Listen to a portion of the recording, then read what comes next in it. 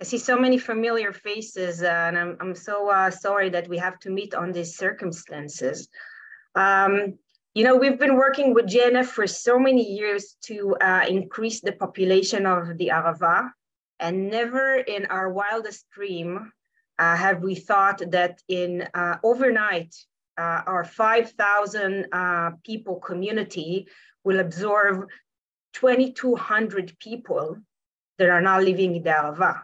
We increased our numbers by 45%. We are very proud to be a safe haven for our brothers and sisters who are fleeing the war. The entire community has recruited itself for the efforts to make sure that these people will have a place where they can try to recover if there is something like that exists.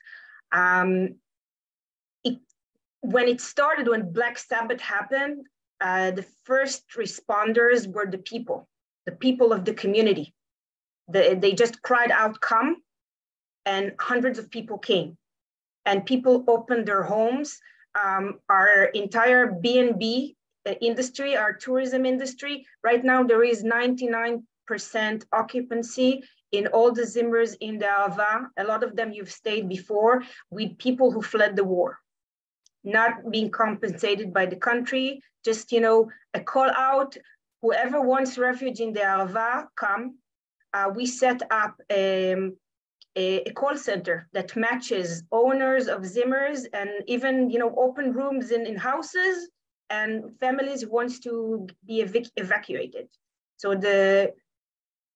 the challenge of, and I'm talking right now as a regional municipality, the challenge of addressing the needs of 45% more people with different needs than the people that are living in the Arava is a huge task.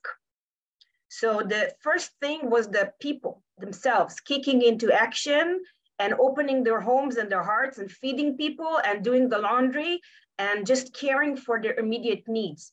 But then after 2 days, we've realized that as a municipality, we have to be able to operate and to provide all the needs of the people that are now living in the Arava in parallel to the needs of the local community, where the schools were closed, the kindergarten was closed, people were being recruited to the army. The community here was also under a lot of stress.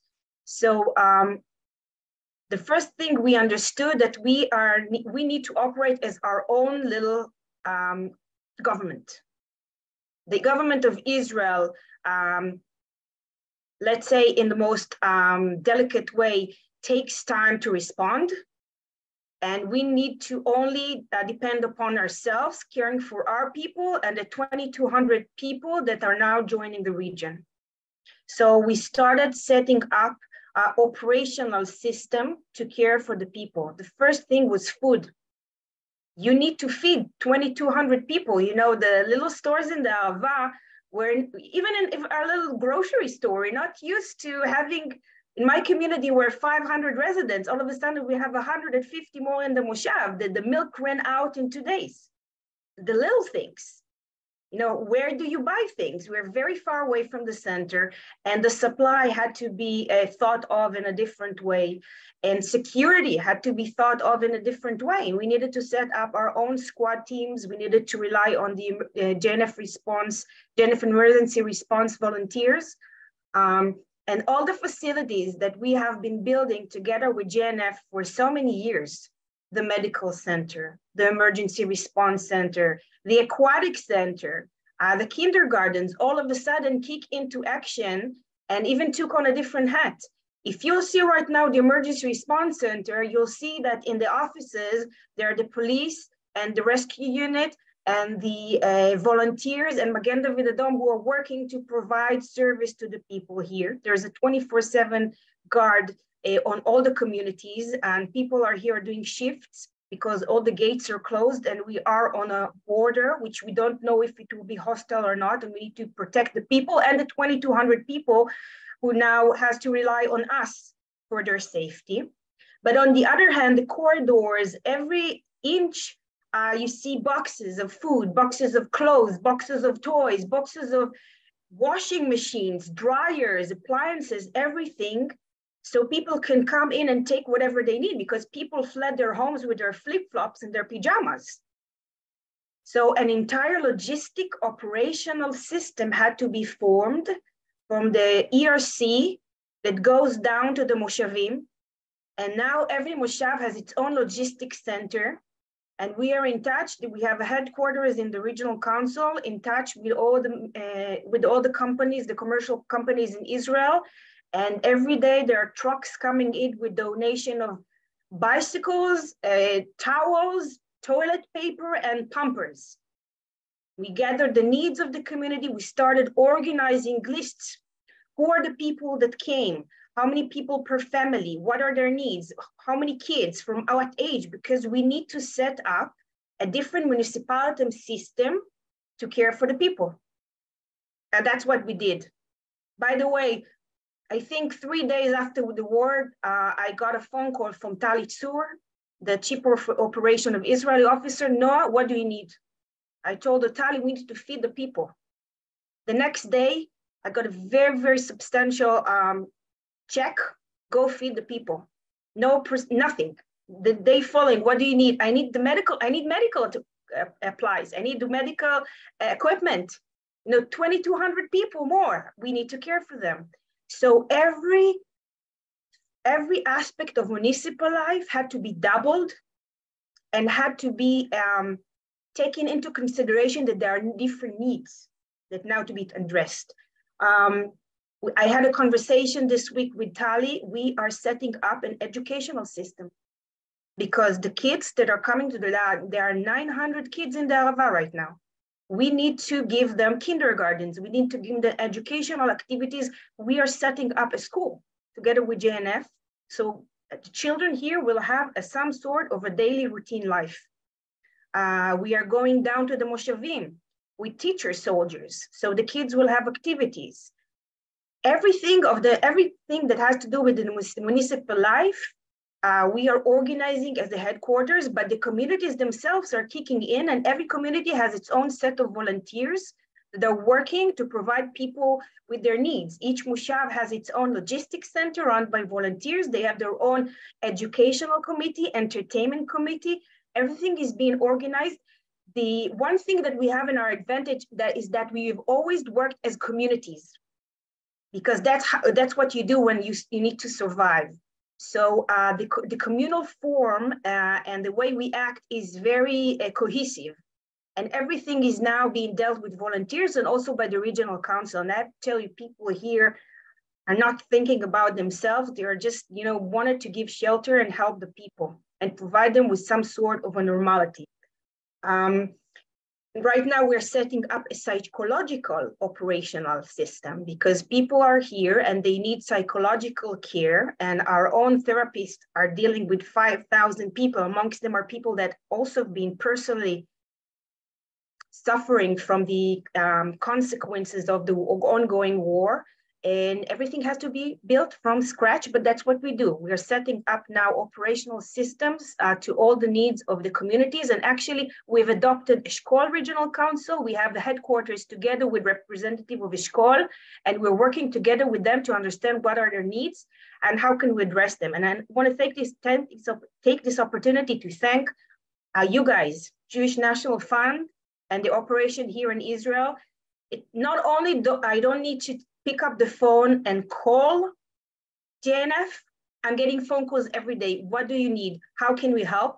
And debates are being carried out in the most professional way to make sure we are doing things in the most efficient way, according to the needs of the people. It's not enough to give the framework. You need to make sure it's suitable for what the people need. And we're doing fine tuning every day. And I have to tell you that in the past week, we are getting now requests from the north, from the Upper Galilee, from Nahariya, because Israel is now is evacuating citizens from them. And we always hear about the hotels in the Dead Sea and the hotels in Eilat.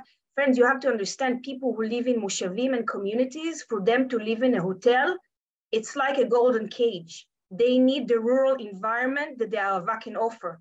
They need the same way of life for them to try to breathe a little bit, to be stuck in a hotel room for somebody who used to live in a moshav.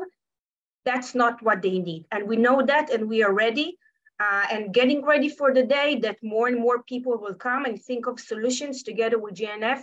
How can we absorb more people and provide them what we need in parallel to making sure that the border here is safe, that our volunteers are making sure that the communities are safe, that we are providing the needs for our own community. And you know the challenges of the Alva. The only thing that we have for our advantage is our geographic isolation that now, knock wood, provide us with some sort of safety.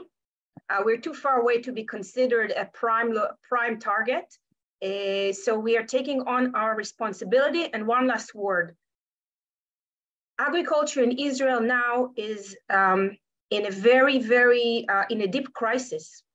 All the farmers in Gaza envelope don't have any workers. The foreign workers are now fleeing the country. And there is a real danger of a shortage in fruits and vegetables in the market, and not just fruits and vegetables, dairy farms and other products. We take a lot of pride in the fact that the community here is making sure that we keep on producing what we produce. We always said that we are the emergency food barn of Israel, and we fulfill that role proudly. And I hope that people in Israel will wake up and understand that food security is national security and has to be taken in the same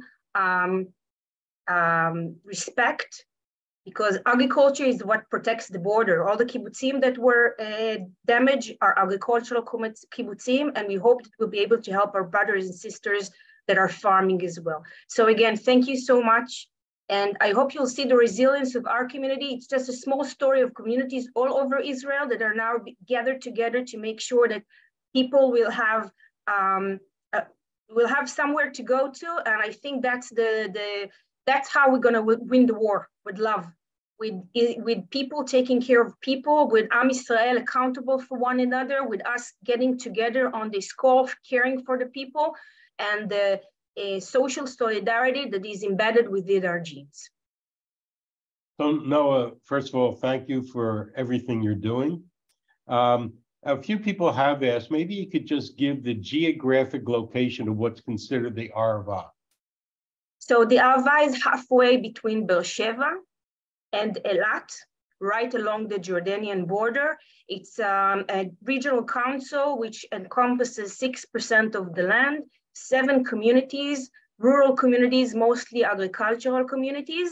Very far, it's about 2 hours drive from Beersheba, 2 hours, 2.5 hours, very remote, deep down in the desert.